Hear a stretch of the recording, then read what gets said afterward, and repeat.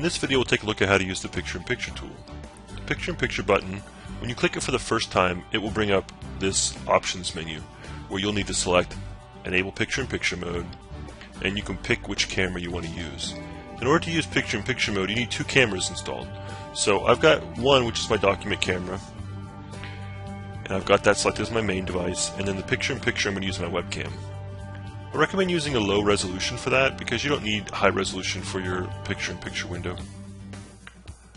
And if you selected over 1280 by 720, probably your application will crash. Your computer probably just can't handle that much simultaneous video output from two cameras. If you have trouble using Picture-in-Picture, you might want to lower the resolution of your main camera to something smaller.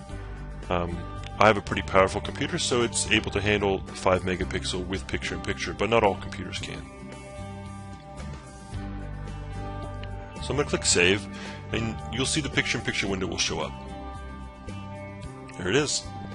So if I don't like the position where it's located, or I don't like the size, I can go back under Options and I can change the Picture-in-Picture settings. If I click the Picture-in-Picture settings, I can say, well, I want to anchor it to the bottom of the screen or the top right corner. I like it where it is over there in the top left, so I'm going to leave it there, and I'm going to make it just a little bit bigger. There's also an option here to show annotations over the inset video. If you want to be able to draw annotations on top of the Picture-in-Picture window, you want to check that box. Okay, you'll also find out when you go to record and take snapshots that they include the Picture-in-Picture window. So I'll click Snapshot, and here you can see when I open this up, there I am in the top corner of my image. If I record, the same thing will happen. I'll click the record button.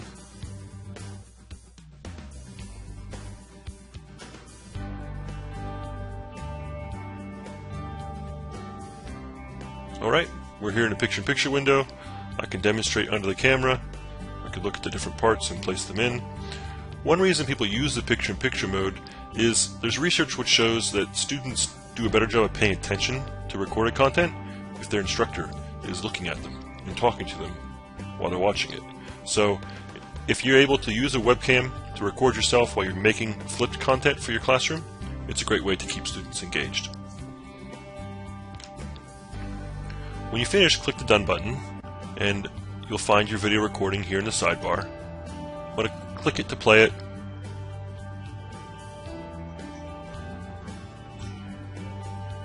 There you can see the video I just recorded.